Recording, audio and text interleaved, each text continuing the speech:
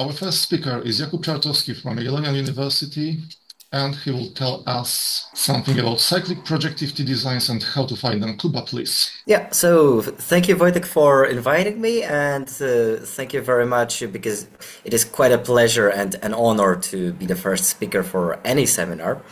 And today I will be talking a little bit about a paper that appeared quite a long time ago already on arXiv, even though it's constantly, not constantly updated, but still under the process of review. You can find the number down here. 3 seconds, let me just do it properly. You can find the number of the paper down here. And it's been done in a collaboration with 3 of my wonderful collaborators.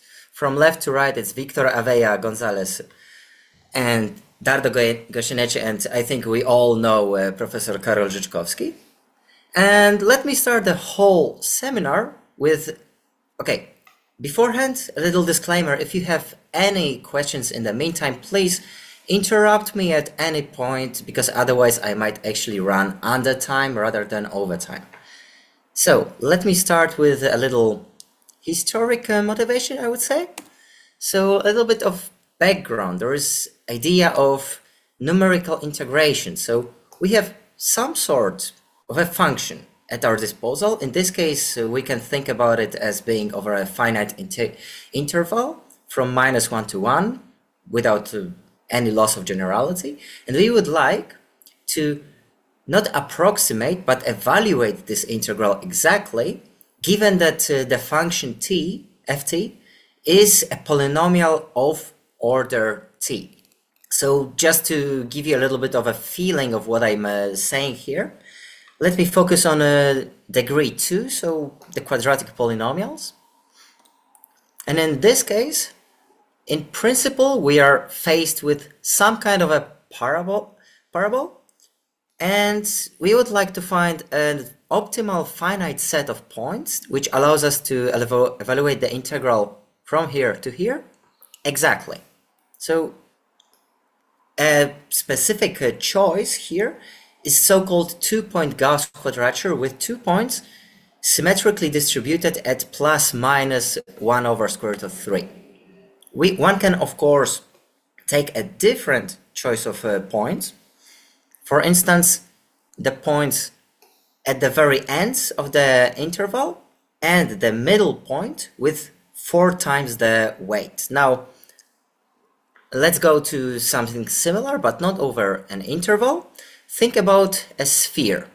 So we would like to think about averaging over a sphere some sort of a function, polynomial. This time thinking about polynomials over spheres, so in spherical coordinates. These kind of averages of similar functions can be also carried out using finite sets of points, in this case showcasing an octahedron. Here you can see a formal formulation of what I just said in a little simpler words, still thinking in polynomials, thinking in degree t. And interestingly, if you think about it, spherical T designs, because of the properties of flat measure over the sphere, by projection on any given axis, yields interval designs, or what I earlier called quadratures that allow you for integration over an interval. In the case of octahedron, we can actually see that by taking the axis that is going through the centers of faces, we are getting this ±1/√3 Gauss quadrature. And by taking the axis that goes through the vertices, we are actually arriving this 1-for-1, what I remember to be called the Simpson rule. So this was a little bit of a introduction, motivation, something that you can see instead of only seeing equations. So let me go on to consider what do we think about when we say complex projective T design. But by now I believe you should have a feeling what I'm going to say. Just take a little set of states. Right now we are thinking about complex projective designs in terms of quantum mechanics. A finite set of states and a balanced polynomial of the components of the state and their conjugates. We are sitting in dimension D, and this specific set of states is called a T-design if average over Haar measure over the space of states, Hilbert space, complex projective space, in this case we are thinking about them as equivalent. It allows us to not approximate but exactly evaluate averages of polynomials up to degree T. There is an equivalent formulation of this, that T copy average of the states over the flat Haar measure over the space is equal to the average of T copies over the finite set under consideration. This is because the T copy projector contains actually all balanced monomials of degree T. So a little bit of setting of the scene. Now, how do we identify complex projective T-designs? One quite simple and well-known way of doing this is through so-called Welch bounds. So if you take the Gram matrix, so the matrix containing all possible inner products between the states belonging to any given set, then the sum of absolute values to certain powers, to the 2t, is always lower bounded by a specific combinatorial expression. And interestingly, it is saturated if and only if the set of states that are normalized under consideration is a complex projective T-design. So it's quite a useful, straightforward, and accessible tool to identify whether or not a given set is a T-design. Yes, so just summarizing what I said on the slide, a little quick examples. So just to set up the common knowledge here. First one is the SIG POVMs, so we are thinking about them as a set of d-squared equiangular states, something similar to a regular simplex but for complex spaces instead of real spaces. The second one, which I will refer to in a second more closely, is so-called mutually unbiased bases. Now I just realized that I didn't put a name on this particular slide yet. However, just keep in mind that the name here is abbreviated usually to MUB. So how do we find an MUB as powers of a single specified unitary matrix? Now, first, we need to find a very specific, very precisely inclined axis in the Bloch sphere more specifically. And now by choosing the proper angle of rotation, in this case it will be 2 pi over 3, we are arriving at 3 orthogonal axes which actually correspond to this mutually unbiased condition between 3 bases of the two-dimensional space. Now you may be getting a little bit of a feeling of what I might be getting at once I speak about cyclic designs. First things first, if you give me an arbitrary T-design, it will usually have a complicated structure. For instance, the states going into the set will not actually form any kinds of bases, and if they do, they will require different preparation procedures, will come from very different unitaries with underlying Hamiltonians that are not compatible. So pretty much getting access to such a set of states measurements will be hard.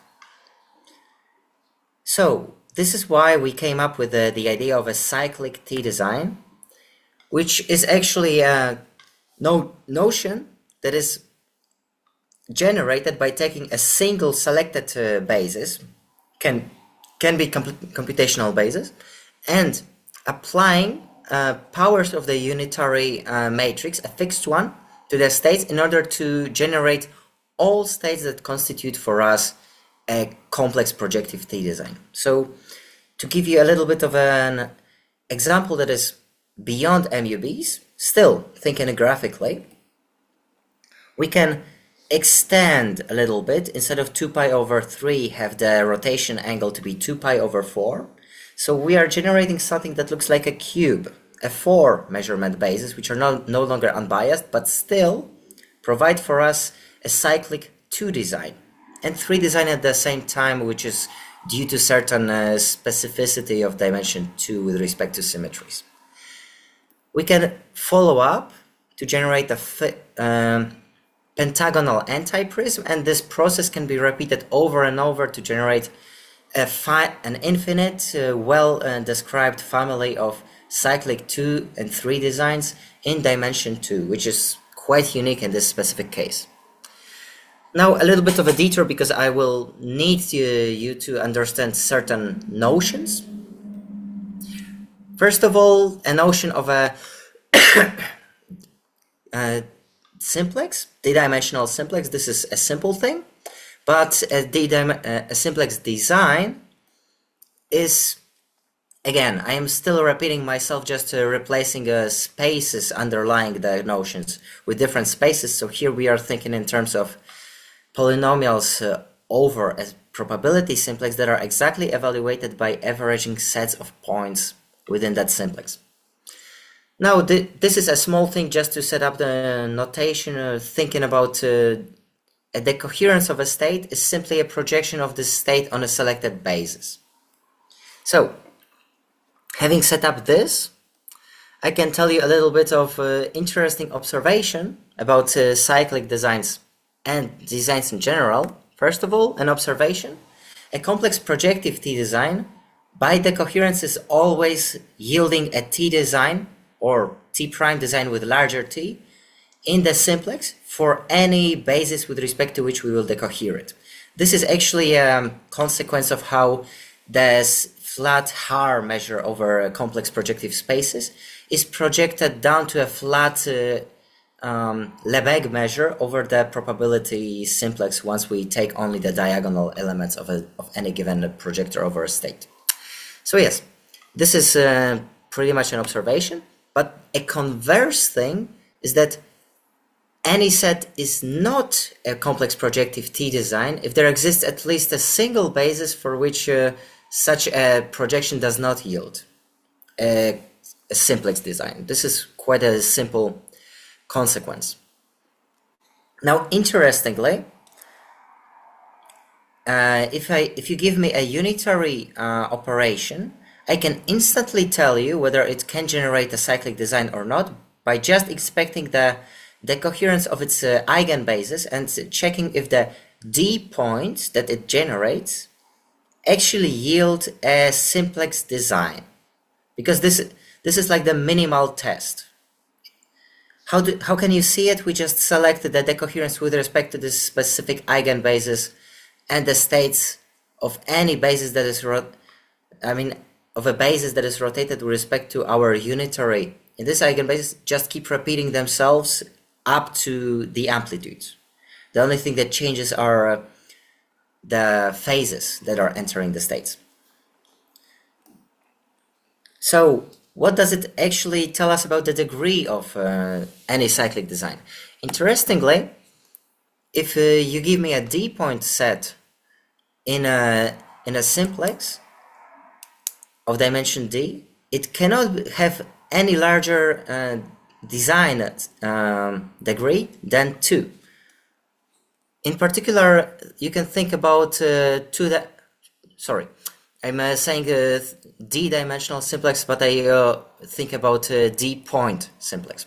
So 3-point simplex and 3 points within it yield a simplex 2 design if and only if they are a regular triangle which is of a very specific radius. The situation repeats in higher dimensions.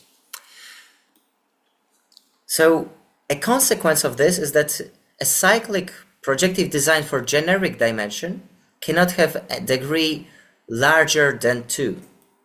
The exception is dimension 2, and this is specifically because of symmetries of an interval which instantly yields for any even degree of design a T+1 odd degree design. So a 2 design is a 3 design at the same time, 4 design is a 5 design, and so on. So yes, so far you have seen one property. Now let's move on to constructions, but in order to describe for you how you can actually construct the cyclic designs in higher dimensions, I will need a second detour into something that's called difference sets and circular Golomb rulers. What is it? So, think about a set of d integers modulo some k plus 1. And now this set is called a difference set if for any pair of integers, the differences do not align unless the pair is exactly the same. If you think about the matrix of differences, it is quite simple to check that the modulo order of the field over which we are playing around of the group needs to be greater than d times d minus 1. This is just counting the off-diagonal terms. And if you give me any difference set that saturates this bound, it is actually referred to as circular Golomb ruler. Unfortunately, it's not known whether such sets exist for every dimension. For small dimensions they have been found, but at some point you have only constructions for specific cases like prime dimensions or something like this.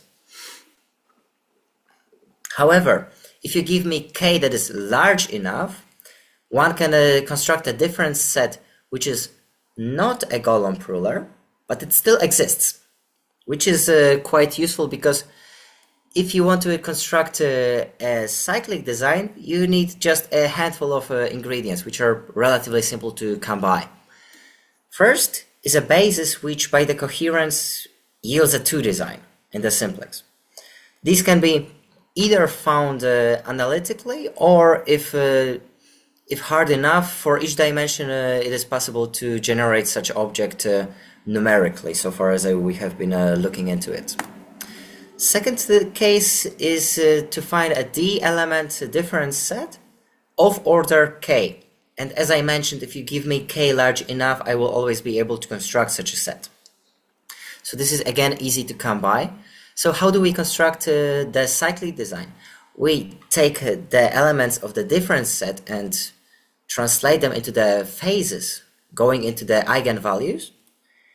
And the unitary is just sandwiched between the matrices V, therefore making the basis corresponding to it the eigenbasis of our unitary. So at this point, all the ingredients seem to be in place. I will not bore you with the specifics of proof. Let me just mention that if you want to demonstrate that this works, you just need to consider the Welsh bounds that I mentioned previously. The whole lengthy calculations are laid down in the preprint. Now, what do we know if you take something beyond the standard cyclic? So, Kuba, can I ask something? Yes, of course, please. Yeah, so can you comment? There is this different set, Yes. D, like how constructive. So because I mean, you covered a couple of things. So is it like I know. Do you have explicit examples of it? Like, or it's just known to exist? Can you find algorithms for finding it? And lastly, like this. Okay, I have some follow-up questions, but maybe. No, yeah. for sure. I do realize that there is quite a bit of thinking about of things that I failed to mention in a sense, but this is why I encouraged each and every question. So an example for difference set. Oh my goodness, can you see it? You can. It's just a little delayed on my screen. So think about k equals 7. And an example of a difference set is just to have 3 numbers. 1, 2,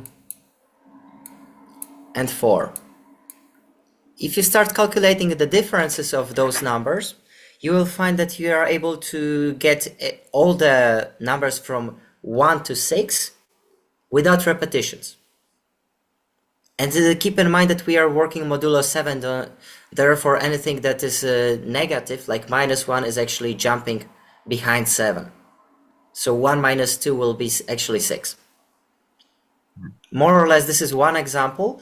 Larger sets, I would be able to find you a specific reference to a place where they found small sets, small difference sets, the saturating ones, and a construction for arbitrary k and for d and k large enough is based on powers of 2.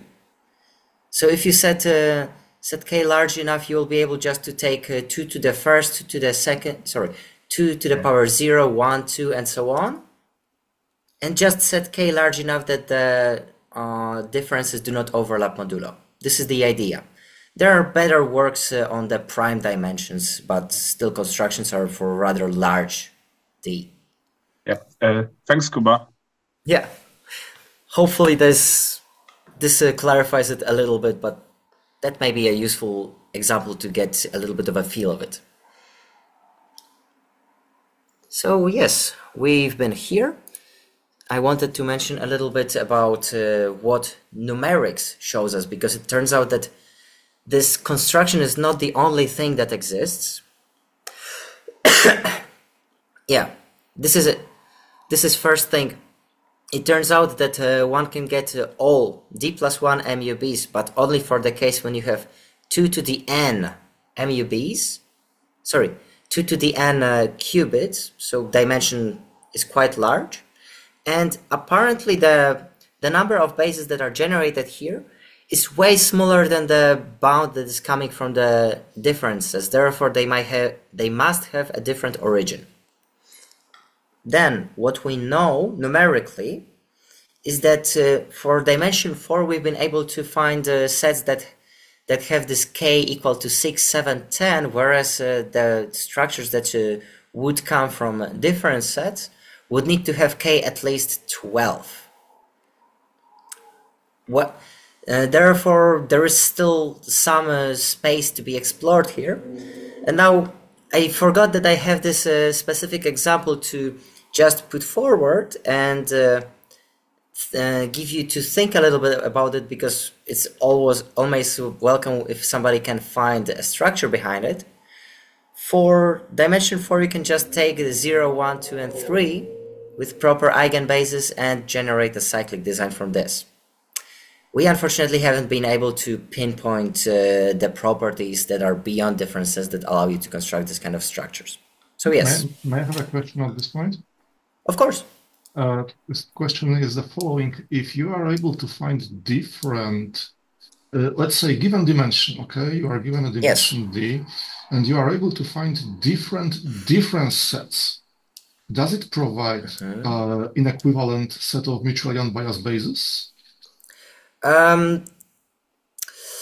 First things first, mutually unbiased bases can be generated from different sets only for dimension 2, which is a trivial case. We know of construction in dimension 4, 8, and 4, 16, and it goes iteratively. But in these scenarios, it cannot come from any different set. This is actually the specific thing that you can see here. There is just not enough of them for the different set to be the basis for this. So I think that the answer is no, because they do not exist as something constructed from different sets. Okay. So yes, but if you give me different sets beyond MUBs, the structures that come from them may be inequivalent, even if the number of entries in the different set is equal. So this is the general idea behind this. Hopefully this clarifies a little bit the relations. Yes, thank you. Okay, So this is so far speaking around the exact ideas. Now I will need another detour. Sorry for the number of detours during this talk, but apparently there's plenty of concepts that are outside of the standard scope that need to be introduced. The idea of approximate projective design, which is a little bit less popular than approximate unitary designs, and that was introduced in a quite obscure paper from Ambinis and Emerson, at least when you think about approximate structures. So we are actually using something that is very close to their definition, but not exactly, because we are saying that a set is an approximate T-design if the Welsh bound is scaled by 1 plus epsilon. Therefore, it's just epsilon away in the relative sense. This actually comes close to the definition that was put forward originally. That is in terms of infinity norm between the approximation of T copies, T copy average, which is again scaled. This is something I just put in for brevity, dimension of symmetric subspace, which is equal exactly to this polynomial. So there is direct connection between the two. Now, an interesting application of this kind of structures is approximate reconstruction of states. So if you give me an approximate T-design with a given epsilon, a reconstruction formula using states from the T-design is as below. This is actually a well-known expression when you think about the standard 2 design tomography.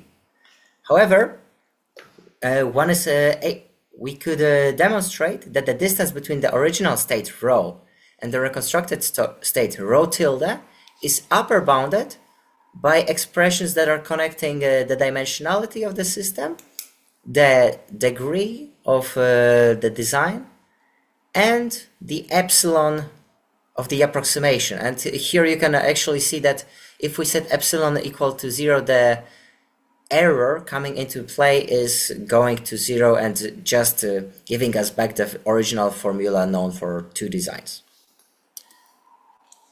So why did I mention this? Because sometimes it's hard to find an exact cyclic design, or it may be a hard thing to implement very specific energy levels that are imposed from different set or any structure that is underlying the theoretic considerations. Therefore, if you cannot do an exact one, one can also create a very good approximation of a cyclic design from random. And what do I mean? We can as long as we are able to prepare an eigenbasis V, this should be capital, but we have no control over energy levels, which are taken from some distribution, we still can do something. So we can simplify the matter by assuming that the energy levels are taken from a flat distribution over 0 to 2 pi, which is actually true when you consider long enough evolution with respect to the standard Gaussian unitary ensemble.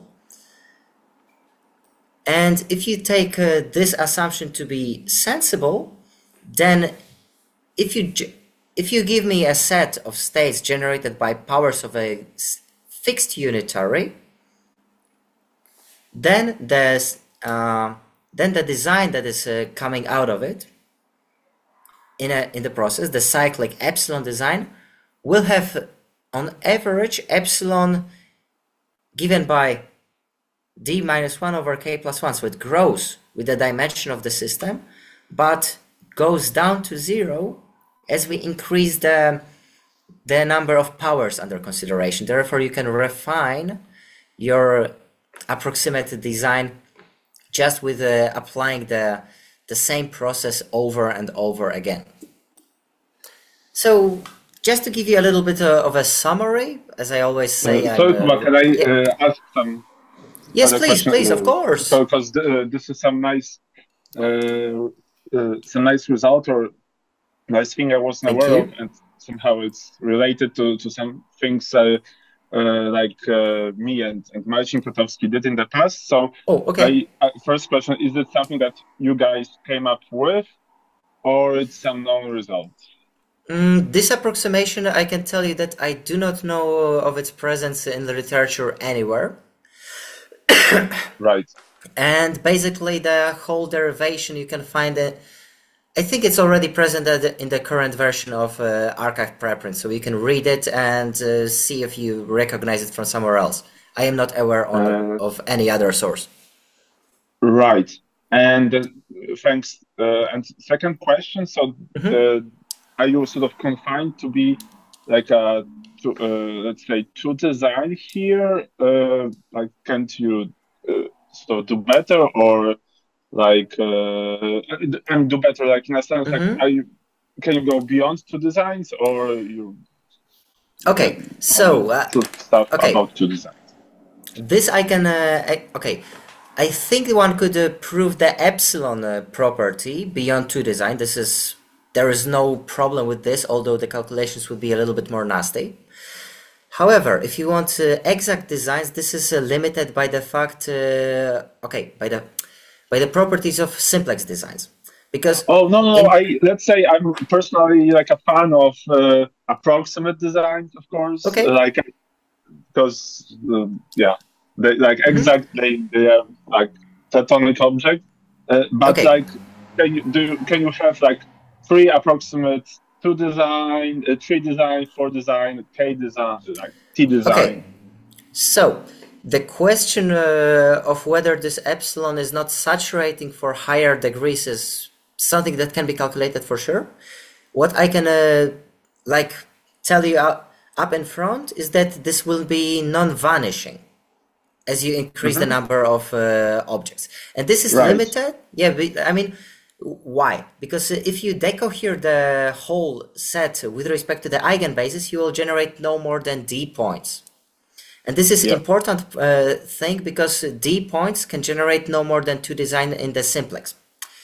And if you want a higher degree of design that is vanishing, the set of points that you are generating would need to be 3, 4, and T design in the simplex as well, which is impossible with a single basis. There is, however, an idea.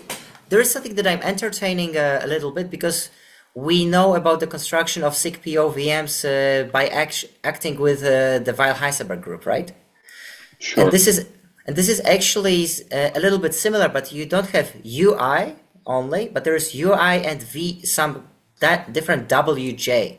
You have two unitaries that are actually generating for you more than that. So I was thinking whether it's possible by taking UI going from 0 to K and another matrix just 0, 1, to have not 1 basis that is rotating, but 2 of them, so that you would have 2 times D points in the simplex. What I can tell you is that for a qubit, this would already generate 4 or 5 designs. Right. So I wanted like maybe to pinpoint some high-level connection. Because actually, I mean, like to some degree, like there is some like general interest in approximate either state designs or unitary designs, and I think around like a year ago, there was some quite interesting work about generating approximate unitary designs by just combining 2 random GUE evolutions. Okay, Right. It was from like a group from Stanford, and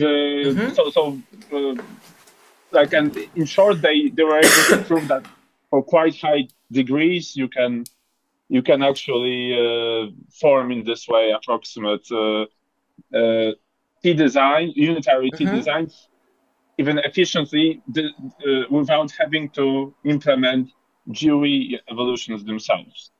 Okay. This sounds plausible. But the idea, sort of high-level idea here is sort of like similar, maybe like follow up, after the talk. But it's nice things that you guys are exploring here. Yeah. So here you have discrete time dynamics. There it was a bit more like on high level it was related. Oh, yeah. I mean, I will need to look into it. If you can share the reference later, I would be very grateful. So yeah, actually, this is pretty much the gist of the talk. And I wanted to just give you a little bit of a short summary of what I told you today, and you might use it as a reference frame, so to speak. So, first thing, complex projective T designs can be generated from a single unitary operation. This is something that we refer to as cyclic projective T designs. Second of all, by thinking in terms of projecting them onto the probability simplex, or however we think about it, they cannot be of degree larger than 2 or larger than 3 if you think about qubit designs. This is a very specific case. Then, if you have a different set and a basis that provides you with a 2 design in the simplex by the coherence, you actually have all the things you need for constructing a cyclic design.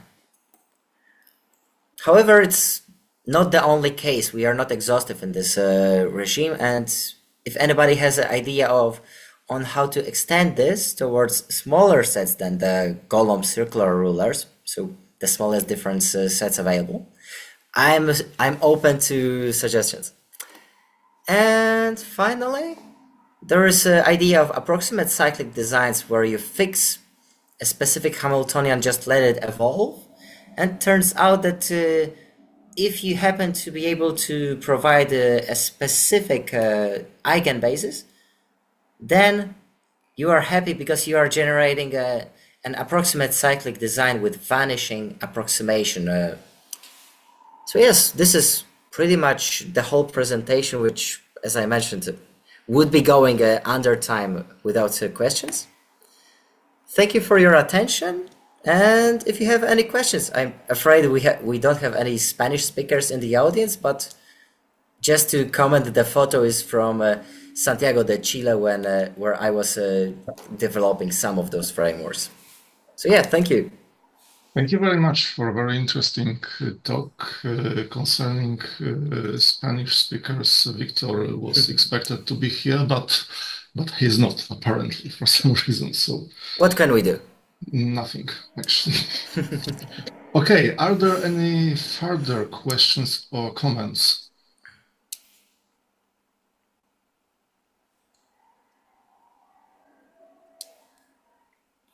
I can have probably one more question, a bit naive, but could you please comment something about a relation? Actually, it appeared on your slides, connection to CPOVMs. Can you connect? Is there any relation between cyclic designs and the existence of CPOVMs in dimensions which we don't know whether they exist currently? So let me just scroll down so that everybody knows what we are referring to. So CPOVMs are those sort of simplicial structures in the complex spaces or equiangular sets of lines. And now the only connection that I so far know, okay, maybe two.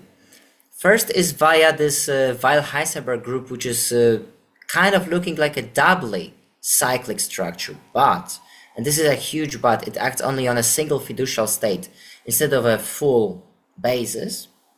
Therefore, it's not a direct connection. The other one, and this is quite interesting. Okay, these are the MUBs. But if you think about what kind of a structure is geometrically a CPOVM, it is just a regular simplex. So two of those can be arranged to form a cube, and this is something that was called in the literature a CPOVM compound.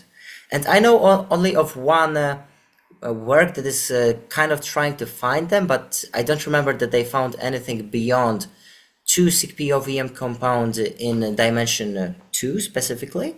However, if there exist more of them, it would be a nice question to ask whether you can generate those by cyclic operation. Sorry, from a single unitary. This is far from obvious, I would say. Because you mentioned this fiducial vector, which is used to construct SIG-POVMs in some particular dimensions, which looks similarly to the cyclic structures that you've presented, because this is exactly the same idea. You start with one object, either fiducial vector, either a unitary matrix, and then some powers or other operations provide a full structure which you need, either SIG-POVM or MUB or whatever you want. Yes, of course. And okay, I can offer you one more piece of relation that is somewhere in the background, because if you think about the clock operator that just cycles the elements of the state, and the entire action of this on the fiducial vector has to be such that it generates the simplicial to design, and after this the phase operator just adds the phases. So the phased version of the SIG-POVM is also this D-point structure in the probability simplex. So there is some close connection, but if you think about any subset of SIG-POVM, it cannot be a basis. Therefore, there is something different at play. Okay. Are there any questions or comments from the audience? I have a small question. Okay. Is there any connection with this cyclic designs and this trine or tetrad ensembles, this type of stuffs? Can you repeat what ensembles? I think trine ensemble or tetrad ensemble. I think I'm not familiar with the concept, so I won't be able to answer you like... Okay. If you consider simplex structure like a triangle, and if you consider equispaced states in qubit, let's say, where the inner products, that is between any two states, is preserved, then it is basically trine ensemble. Now, if we go to tetrahedral, then it is tetrad ensemble. So I was thinking that if there is any connection between this type of states and cyclic designs. Okay, because you're referring to the... I'm not sure if such ensembles are not naturally generated, but... No, I would need to think about it, because this is something new and we didn't consider this specific connection. But I'm not saying that it's not existing. We just don't know about it. Okay. So maybe I shall also go through your paper. Thank you so much. Yeah, thank you. Thank you for the comment. Thank you very much. I had a very stupid question, if I can ask. Sure, Ollie. So I was kind of surprised about your definition, I think, of T designs, because you it looked like you required the vectors to be sampled from the Haar measure, right? Like the distribution is uniform over all the vectors in the design. And I was kind of surprised about this, because I guess this isn't necessary, right? You can like sample them with some probabilities, which are not all the same in general. So does this change anything, or is this just like does this not make a difference?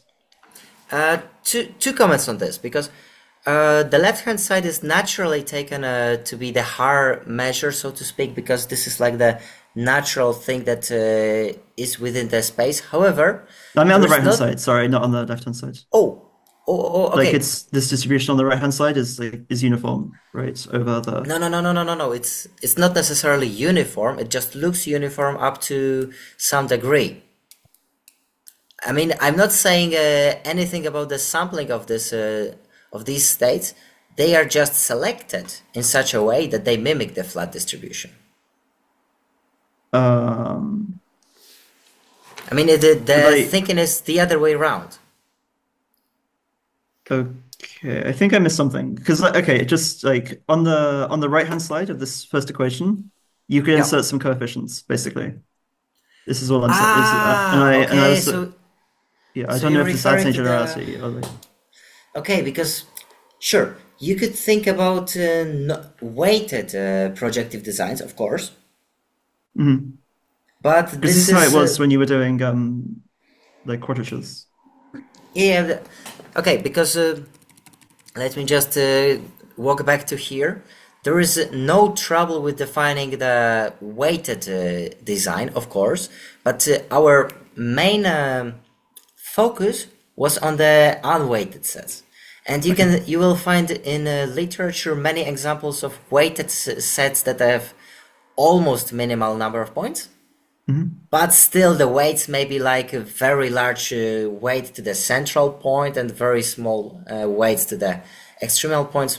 This is something that you will find, but yeah, we focused on the unweighted case. Okay, sure. So you haven't looked at generalizing it to... You could... Okay, I can actually note you because we tried to find weighted cyclic designs so that there are different ways to... different powers of the unitary acting on the states. However, it turns out that if you try to numerically minimize it, you actually end up with unweighted designs.